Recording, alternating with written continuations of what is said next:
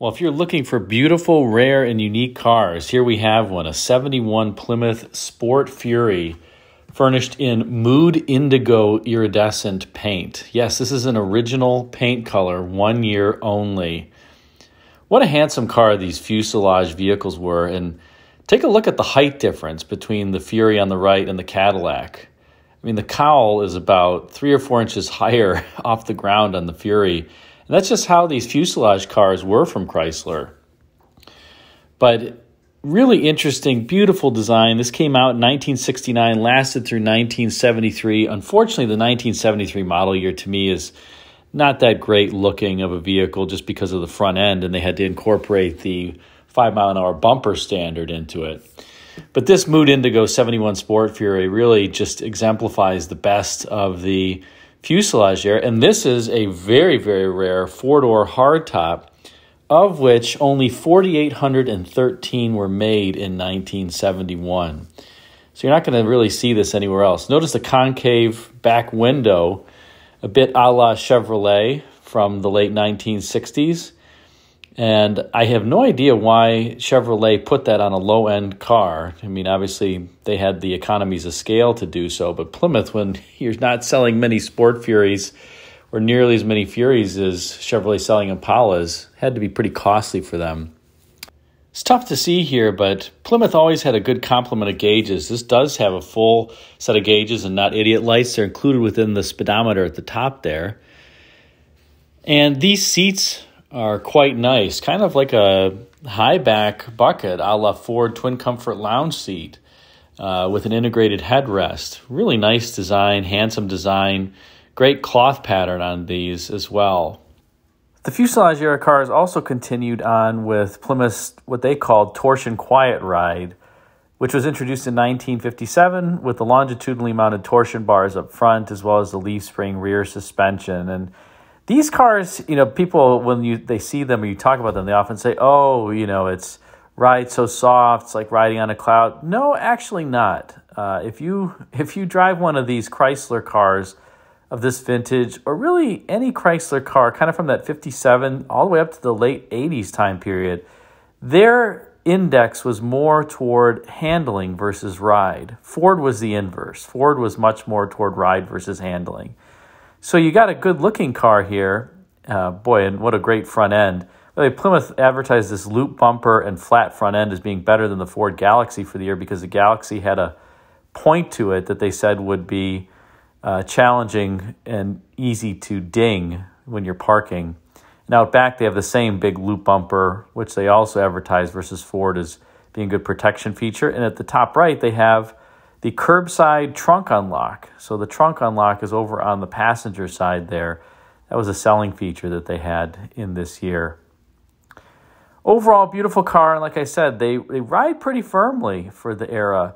And that's good and bad. I think some people really like that ride, and some people didn't necessarily care for it. And for whatever strange reason, not sure that the seat engineers always talk to the ride engineers at Chrysler because their seats are really springy.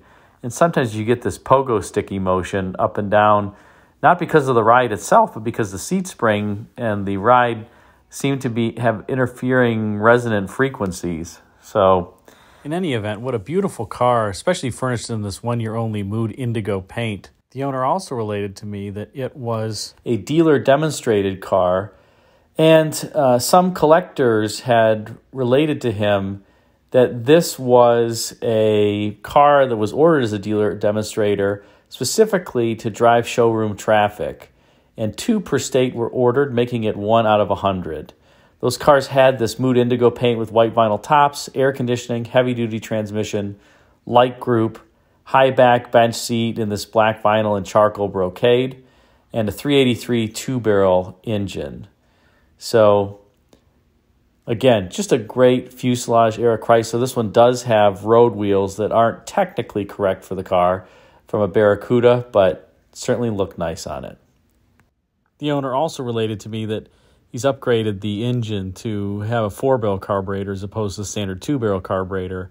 There are lots of engine options in this year for the Sport Fury. Everything from the 318 two-barrel standard with 230 horsepower, optional 360 two-barrel with 255 horsepower, optional 383 two-barrel, which this car has with 275 horsepower, an optional 383 four-barrel with 300 horsepower, and the top dog, at least in the Sport Fury, was the 440 four-barrel with 335 horsepower. Now, you could get in the Sport Fury GT a 440 cubic inch four-barrel with 370 horsepower.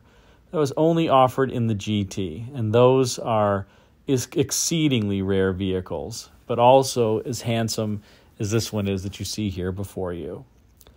Let's close out with an interesting ad from Plymouth that describes the overall value that the Fury provided to the customer in 1971, which was pretty typical of Plymouth ads for the time. They often highlighted price over features, although they did have some good features as well. Mrs. Gibbs, I'm a little worried about my son, the doctor.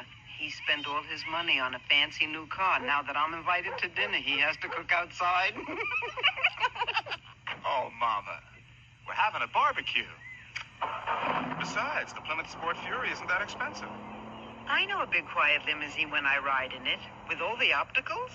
Options, Mama. The refrigerator, that didn't cost money? Oh, that's an air conditioner, Mama. How much did the casserole recorder cost? Cassette recorder, Mama. A big successful doctor has to talk to himself? Oh, I use that for dictating. And what about the hole in the ceiling? You know you should get money back for that? Oh, that's the sunroof, Mama. Such an expensive automobile. Mama, believe me, the Plymouth Fury is not an expensive automobile. What's the matter? Your practice isn't doing so well?